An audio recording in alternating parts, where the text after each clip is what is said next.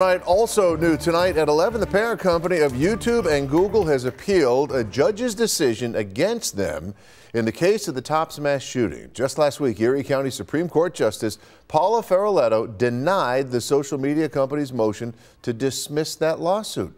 Two on your side spoke with the attorney for the 514 families just a few hours ago about the fight that they face moving forward. Our clients live here and around here. They're counting on us. They're expecting us to hopefully provide some form of justice, some form of accountability for these corporations for operating dangerous websites, putting a dangerous product into the hands of young people that cause real life violence, real life consequences, real life death.